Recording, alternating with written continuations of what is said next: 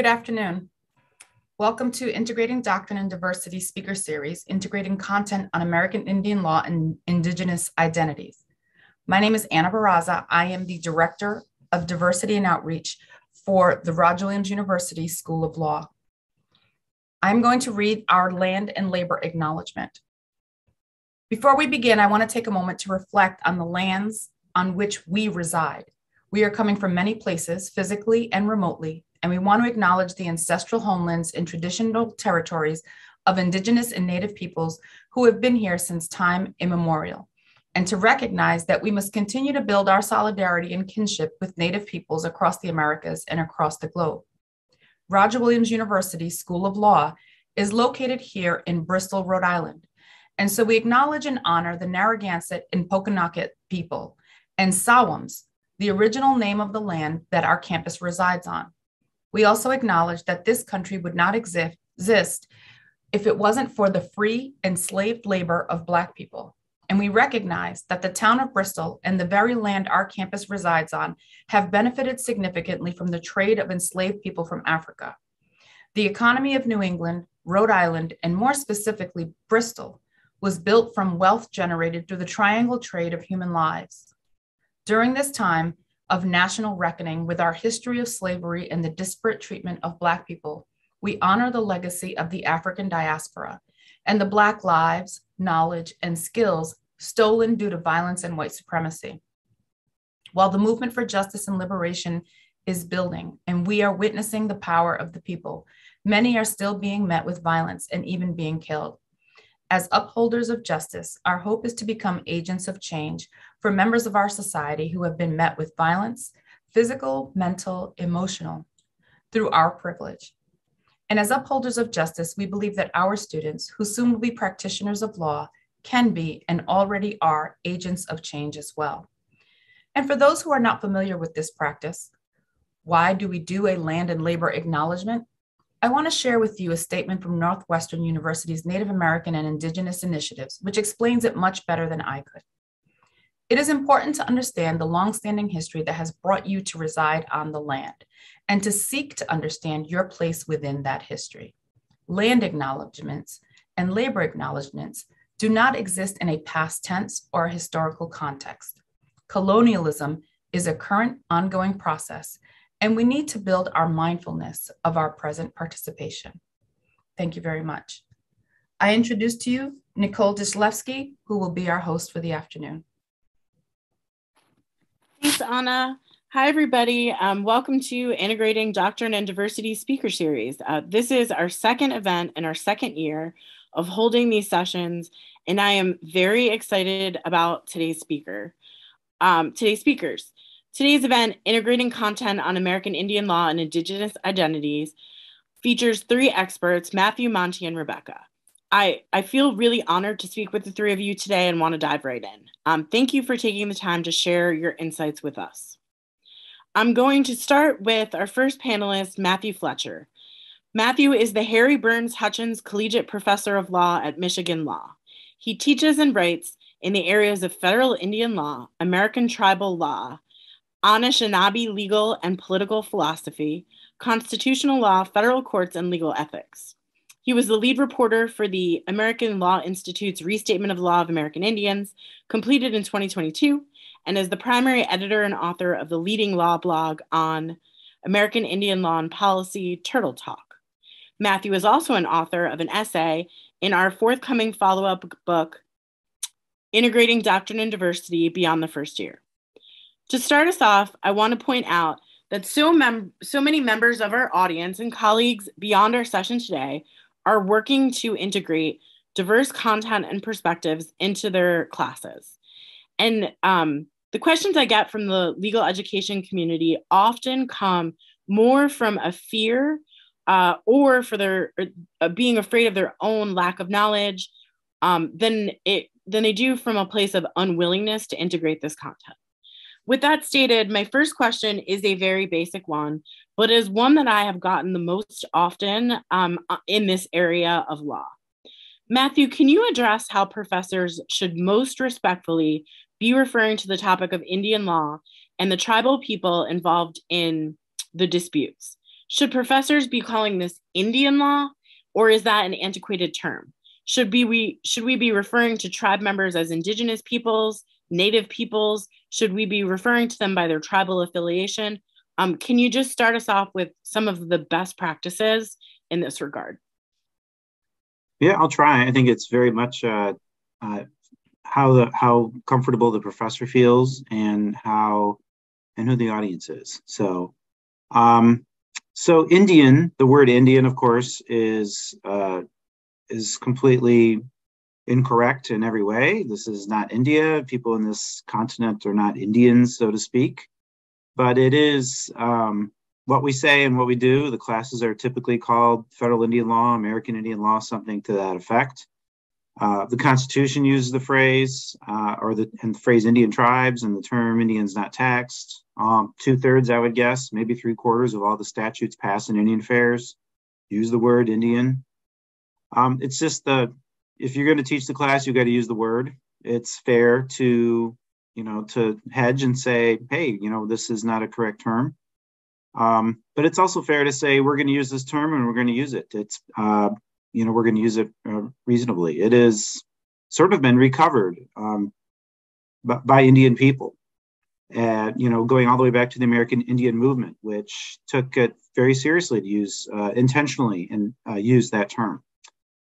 So it's fine. You probably can't get away with that in Canada. That is not a word that is acceptable in Canada, but in the United States, in most audiences, you'll be just fine. Probably won't have to even explain yourself.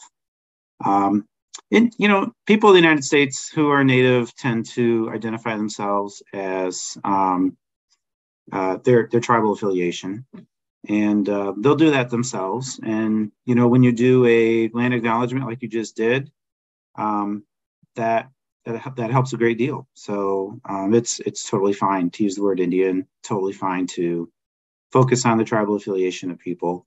And it's also let's be frank. When you have the question, should we use Indian? Who are you? What are you doing? It's usually often, and unfortunately too often, is an effort to put people in their place, to say, here, well, who are you exactly? And so to sort of recast and associate and reinforce the racial hierarchies that we have in this country. So use the word. It shouldn't be a problem, but just understand and know what you need to know in order to use it effectively and in the right way. Thanks, Matthew. It seems kind of strange to me to be asking such a fundamental question to such respected legal scholars. But like I said, in my experience, people shy away from integrating diverse content and diverse voices because they don't feel like they have the knowledge or skills to do the material justice and to approach the topics with proper respect. And so I want people to hear, hey, you might be hesitant to do this, and it might sound wrong, but you need to go and do it anyway. I spent today watching YouTube videos so I could correctly pronounce things. And if I get them wrong, I hope someone corrects me. My hope is that hearing the answers to these questions from such distinguished legal scholars will help professors have a bit more confidence in themselves while they're doing the work. My next question is for Monty. Monty Mills joined the University of Washington School of Law faculty in 2022 as the Charles I. Stone Professor of Law and the Director of the Native American Law Center. He teaches American Indian law, property, and other classes focused on Native American and natural resources related topics. Monty also co-authored an essay in our first Integrating Doctrine and Diversity book. Monty, in that essay, you and your co-authors stated, our professional obligations as lawyers demand that we disrupt and end racism. Unfortunately, our approach to developing the professional identity of law students overlooks the racism endemic in the law, legal system, profession, and legal education. While students may take electives in critical race theory or intern in clinics that take racism head-on, law schools generally do not require them to wrestle with how the legal system created and perpetuates racism, nor do they develop the values and skills necessary to respond effectively to and ultimately dismantle it. The essay was written well before the changes to ABA Standard 303 were adopted. And now all law schools are, to some extent, wrestling with this very issue. Can you please share some of your perspectives on how to take racism head on, teach law effectively, integrate Indian law topics, and help students develop their professional identities all at the same time? Based on your experiences, are you able to share some specific strategies or thoughts about how to do this within the context of a class which is not specifically on federal Indian law? Sure, I'll offer some thoughts. Certainly not any magic bullets or entire solutions. And I think that's an important starting point, is that it's about the work and the process and continuing to educate and get better at it. It's impossible, I think, to ever arrive at the perfect approach to any of this stuff, which is part of what makes the challenge so great. I do want to say just thank you for having me on this panel, and I particularly appreciated the acknowledgement of land and labor, and particularly the recognition of the continuing potential and impacts of colonialism. And I think that's really where we could think about how to integrate these topics into other courses. And for me, at least, the starting point is recognizing that we're all doing this already. We're all helping develop the professional identity of our students. We are all addressing race and racism in our courses. We are all working toward preparing our students for the practice of law. The question is whether we're doing it with an explicit focus on anti-racism and approaching it in a particularly open and intentional way, or whether, as I think the historical and traditional practices of much of our profession in academia has been, we're ignoring or excusing a lot of those aspects of the work that we do. And so I would say, first and foremost, a step that anybody can take is just recognizing we're all doing this already. And the question is the extent to which we do so with an acknowledgement of the broader context and history and really practices of our profession that, for the most part, haven't really changed, particularly since the late 1800s, but even before that. So I think that's a pretty low bar for everybody to sort of think a little bit more deeply about what is explicitly delivered in the curriculum, but maybe more importantly, what's implicitly delivered in the curriculum and what messages we're sending our students. And I'd say that's true with regard to incorporating Indian law topics as well. I like to say that the true test is not whether Indian law can be incorporated into the broader law school curriculum, but whether the broader law school curriculum can be incorporated into Indian law. Because they're really, you mentioned, how do you do this in a course that's not specifically about Indian law? Well, arguably, the only reason a course isn't specifically about Indian law is those parts of that area of the law just aren't being considered or presented.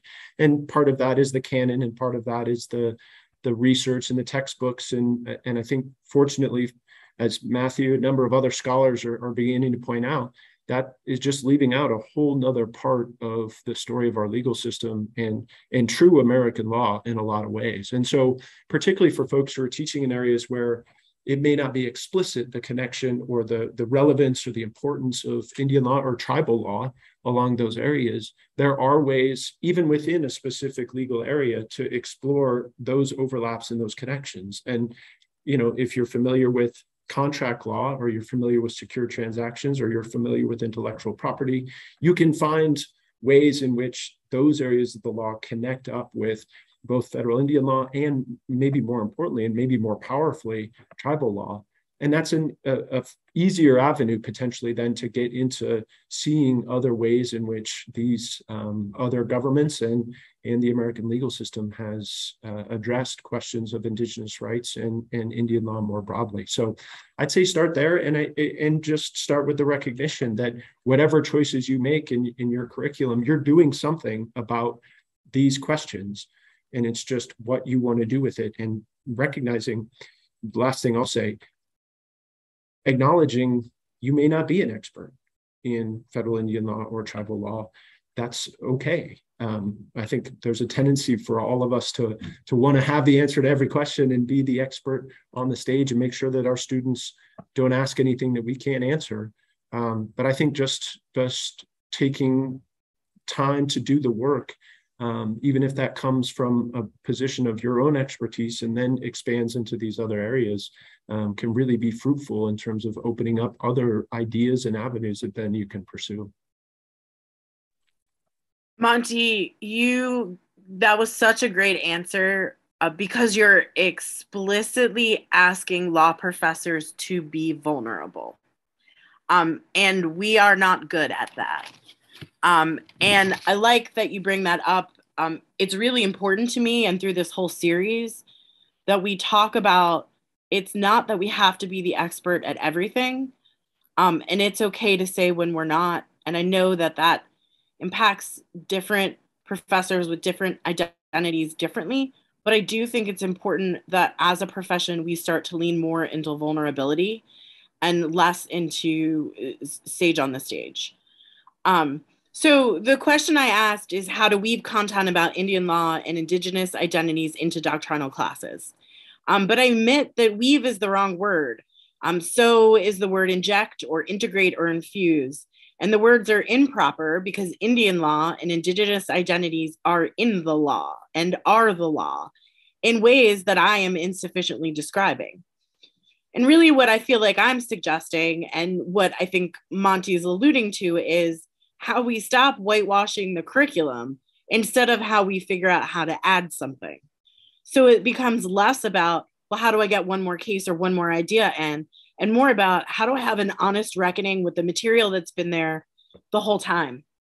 Another question that sort of runs alongside this for me is how not to do this. I was really struck, Matthew, by your 1998 piece, Listen, about your experiences as a law student in the classroom. I'm going to read an excerpt from it so those engaging here with us today can fully understand the question I'm about to ask. Quote, at 8 o'clock in the morning on a freezing January day, my brain is rusted and struck. The professor talks at us law students for 20 minutes about Johnson v. McIntosh. His tone is somber, but his voice is soothing. It is a story that we will just have to get through, he says. True, it is unpleasant and sad, but it will be over soon. Sometimes law takes a bad road, the professor acknowledges. Let's move on. The story of Johnson v. McIntosh, the story of conquest, murder, starvation, disease, betrayal, has been laid down before for all of us to hear. No reason to go over it again. The lesson has been learned already. It's a real downer. Why dwell on it at 8 o'clock in the morning on a freezing January day when there is so much ahead to learn, an almost unimaginable amount of information about property to master in only 4 months? I can hear the students now agreeing silently with the professor. We already know this story. We've heard it before. Let us not waste time. Let's move on. The 20-minute talk about Johnson v. McIntosh lasts only about 10 seconds in the weird temporal scene in Hutchins Hall. Before it sunk in, the professor began talking about the property issues of fox hunting. When I read this, it really struck me to my core.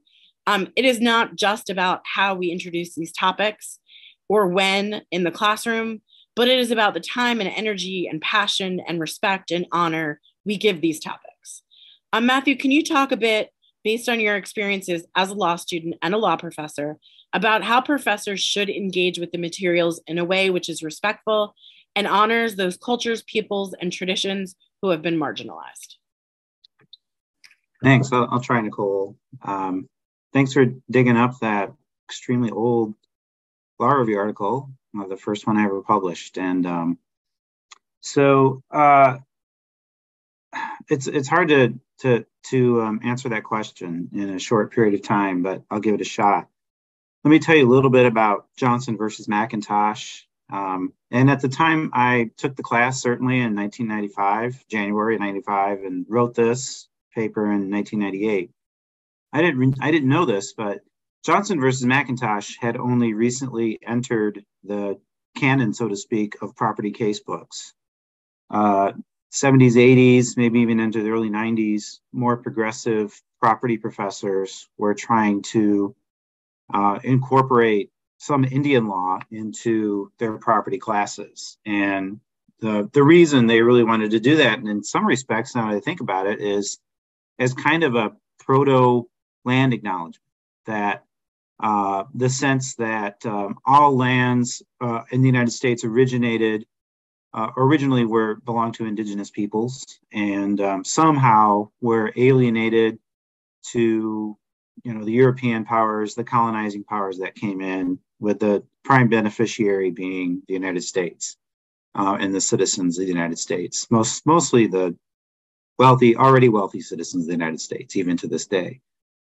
And so I think what happened was that Johnson versus McIntosh was taught in the most superficial way possible for so many of us who took property in the 90s and aughties, and maybe even today to some extent. And what I mean by that is we were introduced to the ideas of Johnson versus McIntosh as this is, and I remember this specifically was in my case book, and also the professor, who, by the way, it was the first time my professor had taught property. He was very open about that. In a lot of respects, I liked him because of his willingness to acknowledge his own vulnerabilities and insecurities, even, and certainly inexperience. But he said, look, this is where all property in the United States comes from. It all comes from this case, Johnson versus McIntosh, which is not true at all. The principles of Johnson versus McIntosh, for the most part, the most important things that you actually learn are not really property principles. They're about federal control and federal power over Indian affairs. And that includes who is going to be authorized to purchase lands from Indians and Indian tribes. And the only property principle that shows up in Johnson versus McIntosh is the introduction of a principle that had been kicking around in theory up until that time, which was that at the time of the arrival of the colonizing nations, the colonizers, Indian tribes didn't really own their property in a way that the colonizers owned their property. And the reason for that, of course, was that Indian tribes, under this theory, were subhuman. They were not actually, they were not human enough to actually own property in a way that was respected by the colonizers. So those are the two key principles of that case. And how do you teach the principle of property to law students in their first year, when the only principle or real principle of property in the case was that indigenous people were subhuman, and therefore they didn't really own their land effectively. So there's a lot of obfuscation, there's a lot of denial. There's an effort, I think, by property professors, or was, and maybe still is, to just get past it as soon as you can and say, yeah, it's sort of like a land acknowledgement. We know that this used to be Indian land. Let's move on. Let's talk about foxes. Let's talk about anything else, but where the chain of title that exists in every single piece of property in the United States. And that's the real harm of introducing Johnson v. McIntosh. I think it comes from a really good place, but I think the outcome itself was very alienating for somebody like me. I'm pretty sure I was the only Native person in my first year property section. Property was really, really a difficult thing for me emotionally, knowing that most of the property in the United States belongs to a very small number of people, and it was, and that's totally irrespective of the fact that I was a descendant of indigenous peoples. So it was very difficult, and I know it was difficult for my professor, who was just trying to get out of there without suffering any real huge embarrassment. And I also know, I strongly suspect that virtually everyone else in that classroom wanted to move on from talking about Johnson versus McIntosh and Indian peoples, because one of two reasons, or both. One reason is that Johnson versus McIntosh is not on the bar exam. And most people take property not because of the intellectual curiosity about theories of property, but because it's on the bar exam. And the other reason, of course, is that you don't want to talk about Indians. I wrote a whole book called Ghost Road, where I explained my thoughts about why people really don't like Indians very much. And the one thing about Indians that people really don't like is that they know that Indian people are still here and this land used to belong to them and all of the resources upon the land. And it's a sense of shame and embarrassment for pretty much everybody in the United States who is a beneficiary of all of this.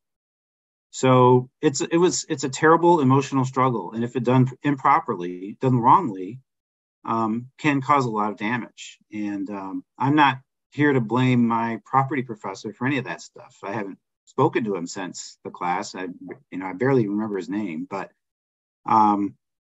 it's very difficult to do that. Now, broadly, how do you put this material in a way? How do I do this as a professor? What I do is I play around with something called historical gossip. So thankfully for Johnson versus McIntosh, there are entire books written about all of the stuff involving historical gossip about Johnson versus McIntosh. How Johnson was actually a former Supreme Court justice, how the case was a sham, that the parties were actually both attorneys and for each party were paid for by a third party to create a sham Supreme Court decision. All sorts of good stuff. And the way that you can delve into the materials in any case, any class that has a case involving Indigenous peoples is you really have to look beyond the four corners of the textbook. It's more work for a professor, but there are cases involving Indians that find themselves into case books. Notoriously, there's a case in torts, which is about, and if you read it, you'll think it's about parents who refuse to take their kid to the hospital and the kid dies. I can never remember the name of that case. Hopefully somebody in the Q&A can remember it. Virtually for 30 years, 40 years, it's been in virtually every torts case book. Everybody reads it. Everybody hates those parents. They're the worst people of all time.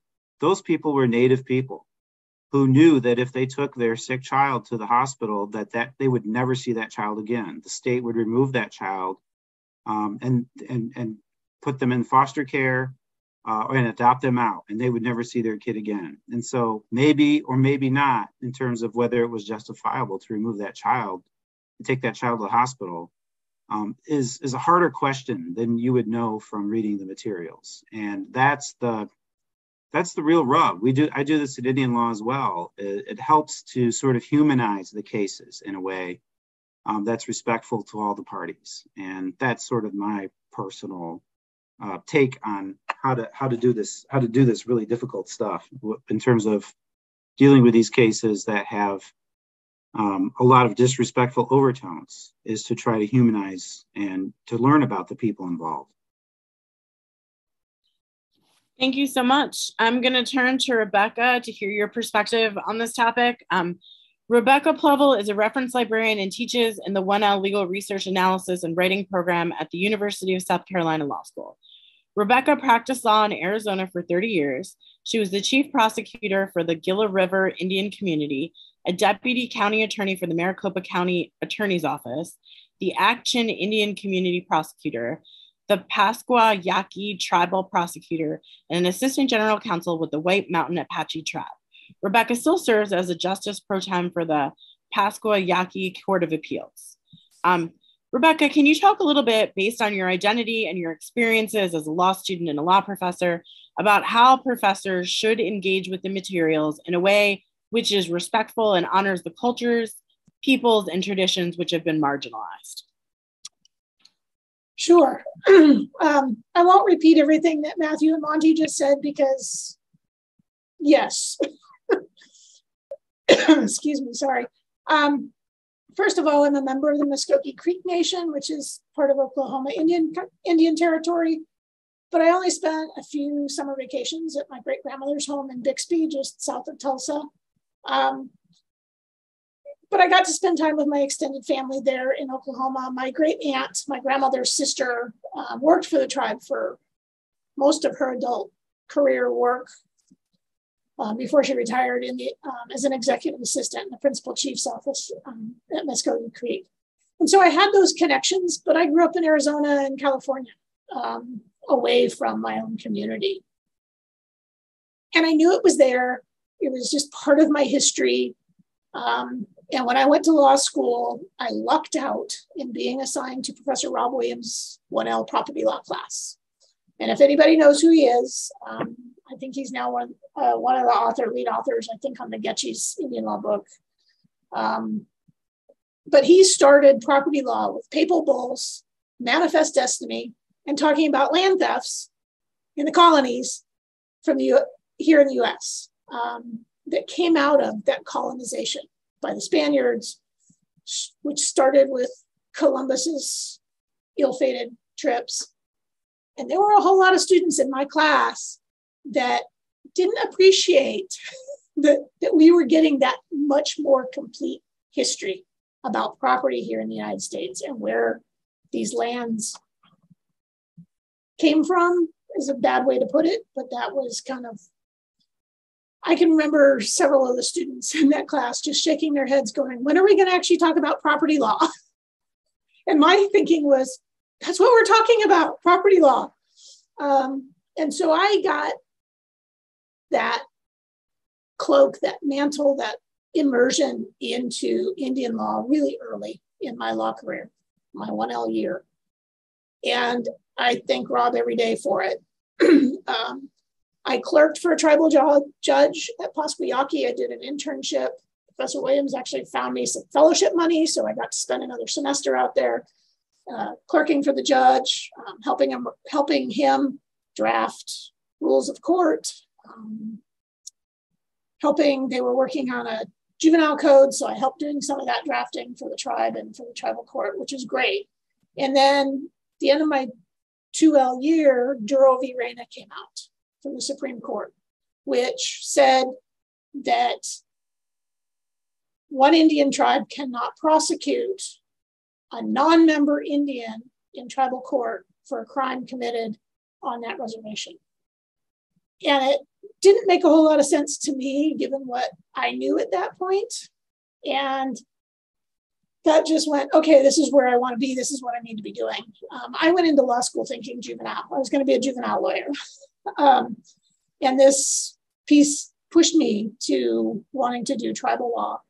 I plan to write my substantial paper on how to fix that Duro v. Reyna decision. Well, Congress fixed it well before my paper was written, so I had to come up with a different process. But I talked to Duro's attorney, who was a Flagstaff attorney. A classmate of mine was from Flagstaff, knew him, and made the introduction. So I interviewed him in preparation for writing my paper. And at the time, I didn't understand how he could be arguing against tribal jurisdiction and sovereignty. Duro was, I don't remember which tribe in northern Arizona, and the crime was committed at Gila River. And now that I have been through a long career in the law, I get and I understand where he was coming from, representing his client to the best of his abilities. He was actually a court-appointed attorney to represent Duro in federal court. And so, and he was basing, his arguments on the Supreme Court's prior precedents that kept shrinking tribal jurisdiction and sovereignty. He was doing a lot of criminal defense at the time, and something I did later on, doing criminal defense. But his viewpoint gave me a much better understanding of why he made the arguments he did. As I learned more, I got to know him because I worked in Flagstaff. He was a good attorney. But it was one of those things like, how can you do this? But his focus was his client, not the bigger picture. And as Matthew just said, personalizing all that stuff, personalizing the cases, the parties. Because I was seeing, Duro v. Reyna as a law school problem, and he was seeing Duro as a client, as a person who was getting, had been convicted in tribal court of a pretty heinous crime. So it just is one of those things where finding out that history, that information, that personalization of cases. And one thing they've talked a little bit about is what I found and still find is all of the subjects I studied in law school, all of my areas of practice, whether I did those in, around, or out of Indian country. And juvenile law, criminal, torts, contracts, property, employment law, con law, evidence, civil and criminal procedure. All of that goes on in tribal court. It's maybe a slightly different angle on stuff. You've got a different community and traditions and a different sovereign, but you're still practicing law. And it's really not that different in a lot of ways. And so I think I got way off your question here, and I apologize. It's a recognition. We're working here on a land and labor acknowledgement. And the struggle that I'm having with it is that whether the university, whether the law school can and will recognize and acknowledge their part in that dispossession and do something to make it better, because I think that has to be there. That has to be a part of it. And I know that's kind of a later question, but I get to be retired from practice now as of the end of this summer and just be a law teacher and a librarian, and loving it because I get to impart some of that history that I've learned to my students.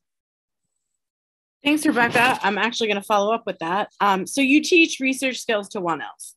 Can you talk about the ways in which you integrate tribal law and Indigenous issues into this instruction? Do you specifically show 1Ls where to find tribal law in Westlaw and Lexis? Do you use Indian law issues in your research assignments? And have you encountered any hurdles doing this work? The biggest hurdle I have with it right now is I'm so constrained with our current curriculum. Our 1L legal research program has a bunch of different sections, and we all teach basically the same curriculum. So they all have the same kind of writing problems throughout the semester. And so I don't have a whole lot of time to add extra stuff. What I did do is we have a textbook that the program here has created. So we've got our own legal research text. It's online. It's on the LibGuides platform. And it's now actually open, and I can send the link on here in a minute. But we rewrite or we update it every year. And so all of us librarians that teach in the program get a couple of units to update each year. And one of those that I updated this year was our US legal systems. I was like, yay, I can put tribal law in there. And I did. I basically put a little piece in. I want to quote this right. I don't want to misquote myself. Is that the US legal system includes 3 systems of government: federal, state, and tribal, and that each has its own sets of laws, that there aren't just the 2 systems, state and federal. And then I also talk about the 4 sources of law that we all kind of study: constitutions, states, statutes and ordinances, rules and regulations, and case law. And then I add that you also have to be aware that tribal laws also come from those same 4 sources, but they have a 5th source as well, which is customs and tradition. And each tribe's is different, and each tribe has a different weight that they put on that. And we don't get into much discussion. Students ask, and I will tell them what my experience is. I have no problem doing that. We got totally off track one day in class. I'm like, okay, you guys have more homework now. And so I put in a little bit of a short explanation about kind of those foundational concepts. And I quoted out of Cohen's handbook about tribal powers being inherent rather than coming from the federal government. And so I give them a little bit, but I don't have time in our 1L class to really get into it. There just isn't time to do it in the program. If I can wrangle it out and do it, I would love to teach, say, an advanced legal research on Indian research and do a little bit of federal stuff, but also talk about the tribal law stuff.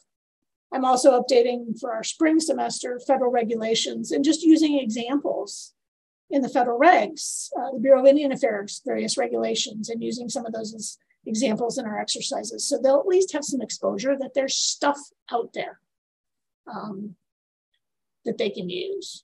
So looking at my notes here. The other thing I do is, like I said, I got off track one day in class because students were asking me questions. And so I was talking to them about my experience and working in Indian country. And I'm more than willing to do that. I got called by a librarian at another law school saying, our professor that teaches American Indian law would love to have you come talk to her class. So I did a Zoom class with them.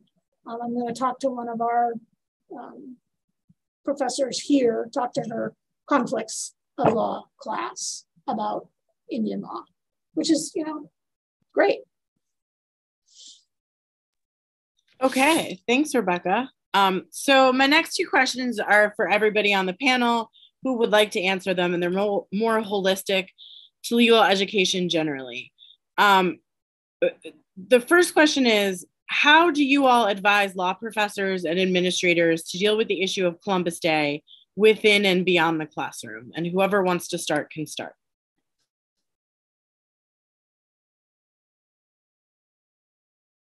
Hi there. My law school just asked me to write an essay about Columbus Day. So I did. And, it's sort of my own idiosyncratic take on what it's about. But, I think I could probably give you a link to the thing I wrote. But, I'm not really sure what to say. I think I don't spend a lot of time talking about it. So it's Indigenous Peoples Day for a lot of people, but it's a Columbus Day for a lot of other people. And, my sense is that the fights over whether or not to have a Indigenous Peoples Day or Columbus Day tend to be more about Indigenous peoples sort of going down their road of calling it Indigenous Peoples Day, and totally in support of that. And on the Columbus Day end, it's not really about Columbus anymore. It's really about, for many people, it's about an Italian-American identity. There's really no holiday for Italian-American persons, except for Columbus Day, and they've really glommed onto it. And it's hard to disrespect that. They don't really care as much as you would think about Columbus, is my sense. Columbus Day is, they're losing a sense of who Columbus really is. So, the main thing that I try to remember to tell people is that there was no person named Christopher Columbus. That was never his name. There's an Italian version of his name. There's a Spanish version of his name. There was no Christopher Columbus. That was a made-up thing at the beginning of the United States by a small group of people who believed that the term for America was sort of the male version of the United States, and the term for Columbia or Columbus was the female version of the United States. These are things that nobody pays any attention to at all anymore. So to me, it's sort of a big nothing burger. But really what it is for a lot of Native law professors, and even those of us who do Indian law who are not Native, that it's like an extra day of labor, because we're always asked to speak on Indigenous Peoples Day, or to write something about it, or to do something. And this year I wrote something, and I was on 3 panels. So it's just extra work, and I don't mind doing it. And, an extra holiday is not a problem, but I still have to work. I mean, I've never been at a law school that takes Indigenous Peoples Day off. So that, I don't know, to me, it's like, it's not that big of a deal, but it is definitely a deal. So it's like paying the bills. You got to do it. Monty and then Rebecca. I would only add to that. I think it's helpful to investigate and talk more about the historical reasons why there is a Columbus Day, the reasons why it was nationalized, as Matthew mentioned, sort of the connection to anti-Italian immigrants and violence against immigrants. I think there's some reason to think more for those folks who are interested in talking about Columbus Day, to understand why it is a holiday, and to Matthew's point, what it means and what it doesn't mean, and where it came from. So that would be one other option, but I think that's only to the extent that folks care about Columbus Day as opposed to Indigenous Peoples Day. Rebecca, anything to add? Not really. I mean, I know growing up, the history I got in grade school about Columbus was totally not the truth. And I think that's a lot less true now, that there is a lot more information out there about really what happened. He didn't discover America, and he was not a nice person at all. In my work with tribes, none of them, of course, recognized it as Columbus Day. It was Indigenous Peoples Day, or it was something else that they called it. And whether we got it off as a vacation day or not, dependent on the tribe. I had worked for some tribes that we got all the federal holidays, whatever they were called, plus extra tribal holidays. And then I worked for a tribe that their main enterprise was farming. And so we got 4 holidays a year. Christmas, New Year's, 4th of July, and I don't remember what the other one was. But so we didn't get any of the other holidays. So, I don't celebrate it. I think I wore one of my Indigenous state slogan t-shirts that day to class and told my students, Happy Indigenous Day. But yeah, it's just one of those things that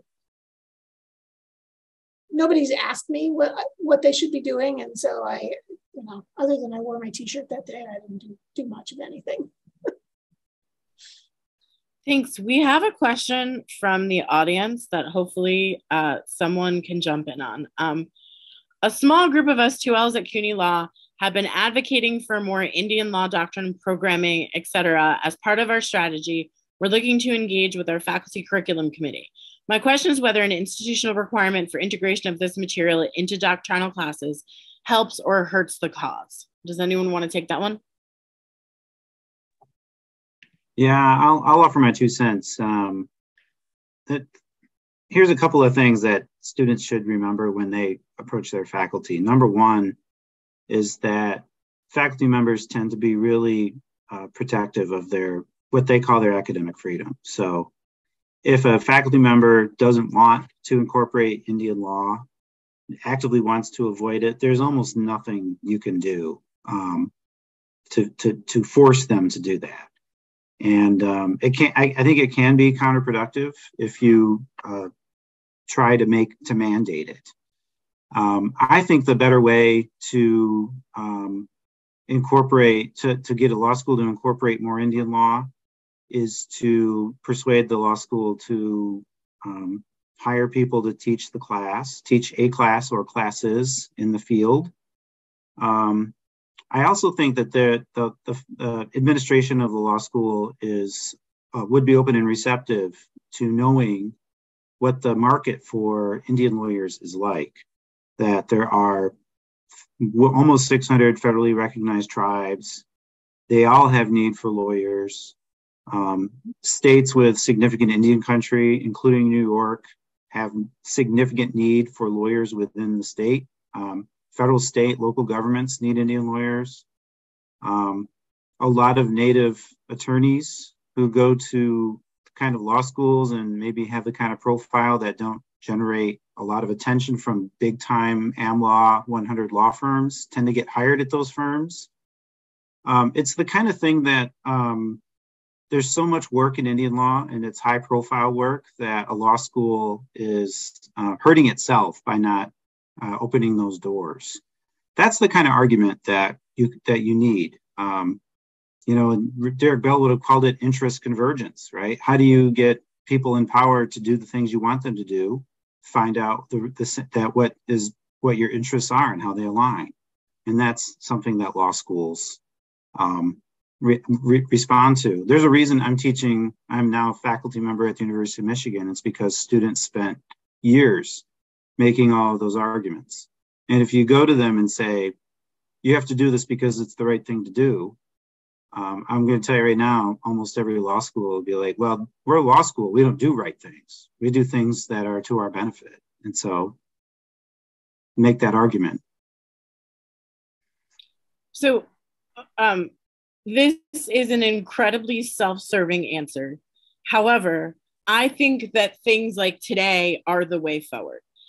I think that you can browbeat professors to an extent, or I think you can make available and give them resources to figure out if they want to lean into this work and how to lean into this work in a way that makes them confident that they can do it, manage a classroom when it happens, and see how important it is to the students and to our profession. One of the things that most convinced me that we need more of this is to look at the statistics about the number of attorneys who are with Indigenous heritage. The numbers are staggeringly low. And so, like, I don't know what the most effective way is, but I would say giving professors the tools to empower them to do this work themselves. They already are in the position to do it. So just giving them the tools to allow them to do it, and some persuasion of how important it is. And then I think add to that there's an open job market, that it's in the interest in everyone. I think that is the way forward. Monty, did you want to jump in on this? No, I think what Matthew advised in your input is spot on. I think there's benefit in having those discussions, sort of whatever form it takes. The only other thing I would mention is just that idea that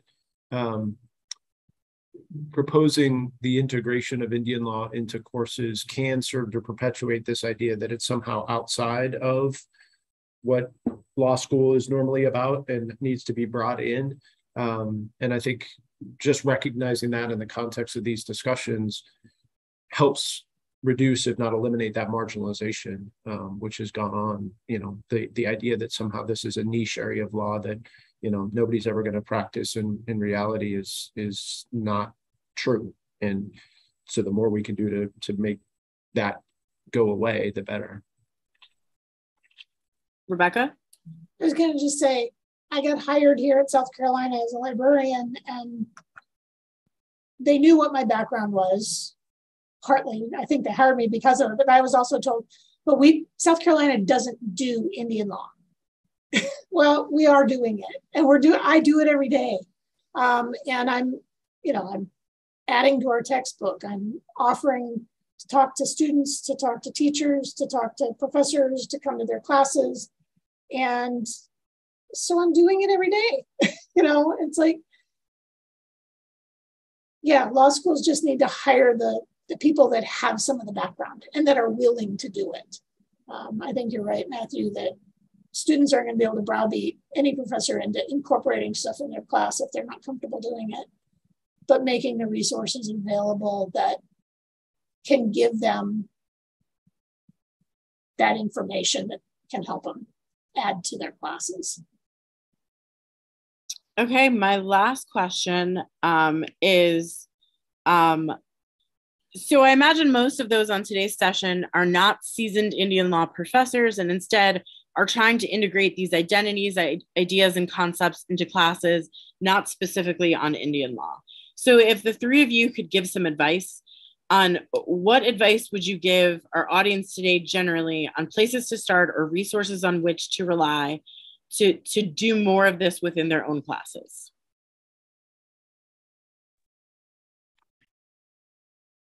Well, I'll say I think that there are Indian law cases in the case books already. When I was in law school, I took a class called Remedies. It fit into my schedule. I didn't know what remedies were, and it was a half semester class. And I thought, hey, I'll be done with this class by the end of February, and I was. And what I noticed by looking at the case book years later, because again, focused only on the things aside, was that the professor that assigned all the materials skipped over all the Indian law cases. It's remedies. There were a half a dozen or more cases about that involved Indian tribes, and the professor skipped every single one of them. So, embrace those cases. Indian law is all over the place in constitutional law. It's all over the place in federal courts and federal jurisdiction. It can be all over the place in property and other classes. Find those cases and embrace them. Don't skip over them. By the way, the next edition of that case book, my lovely wife used when she was at Harvard. We didn't know each other then. I looked through her edition of the case book. All of the Indian law had been scrubbed from that case book in the next edition. So the faculty who did that casebook took all the Indian law out, probably hearing from the people who adopted the casebook, we don't want to do Indian law. And, that's the 90s, but, it's time to move on to that. So you find those cases, embrace them. They're fun. The Indian law stuff is not boring. That's the great thing about Indian law, whether you're afraid of it or whatnot and worried about irritating somebody or, embarrassing somebody or even upsetting somebody, just go for it. Those are really fun cases. They really are. And, they're really, what Indian tribes are doing is dramatically different than what corporate entities are doing or what state, local, and federal governments are doing. They're doing things that are designed to save the world, right? And you want to teach those cases. You want to normalize the cases where you have this small, tiny Indian tribe, say in upstate Wisconsin, that is fighting, say, Enbridge. Bad River Ojibwe versus Enbridge right now. If I were teaching remedies, I would open with that case. There's a case pending right now where the Enbridge pipeline is totally in trespass on this reservation. What happens when you have something that's a piece of property on somebody else's reservation? The remedy is you take it off and pay damages. The federal court said, no, we're not taking it off because it's just Indians. And who cares? This is a case we should all be talking about all the time. I would only supplement that answer by suggesting that if you read those cases and you feel like you don't have background or context in the area, there's a ton of good resources on that end too. Check out Fletcher's comic book. He's got his work, his horn book, tribal law book, Ghost Road, which you mentioned earlier. I mean, all of these things are there to help provide more background and more comfort with understanding some of the principles of Indian law that you may come across in a case about remedies that you don't know too much about. That's what they're there for. So there's other resources too that can help you feel a little bit more at ease in teaching courses in your area that implicate these federal Indian law or tribal law issues. My 2 cents is to reach out to your librarians. Law librarians are some of the most resourceful, smart, well-researched, genius people on our campuses, in our world, really. But reach out to your law librarians and say, hey, I need some resources on this. And I would bet in every school or almost every school, they would trip over themselves to help you identify the content. And you as professors have the skills. And I think your law librarians are a good match because they can get you the support and resources that might be helpful. Rebecca? Yes. I mean, when you sent the announcement out and said, send this out, and I sent it to all of our faculty here at South Carolina, I got a couple of surprise replies back to me for just to sending it out to the listserv going, oh my gosh, I didn't realize that you had that background. I would love to pick your brain. I would love to have you come to maybe talk to my class. Can you look at my syllabus and see what else I need to add? And I was like, yay. But which was odd because they all should have known what my background was, but I guess they weren't paying attention. I'm just a librarian. I'm not a regular faculty member. But yeah. So I'm sorry, Rebecca, I'm going to interrupt you because this is my show. Please do not ever say you're just a librarian. That's what they say. Right. Not on this panel. No, sorry, please continue. I don't feel like I'm just a librarian at all. So thank you. There are questions that we didn't get to. There are questions in the chat we didn't get to. And I feel like we just got the ball rolling and time is up. I want to say thank you to the panelists today. You were so good that I will email you all and ask you to come back again. Please don't dodge my emails. Thank you to our hosts, Roger Williams, CUNY Law, Berkeley Law, GW Law, and Jurist. Thank you especially to those behind the scenes like Chelsea and Morgan, who do so much work. We don't see them, but they're there. And finally, thanks to you, to our attendees. We're doing this work because we think it's important, and we're hoping that this content really interacts with you and moves you forward. And you want to ask questions and have feedback. And so I would welcome to hear from you all. If you have thoughts, ideas, feedback, comments, need resources, please reach out to me and I can sort of get you where you need to go. Our next session is in November on the topic of teaching diversity skills in bar-tested classes. Thanks everyone for spending some bit of their afternoon with us, and have a great rest of the day.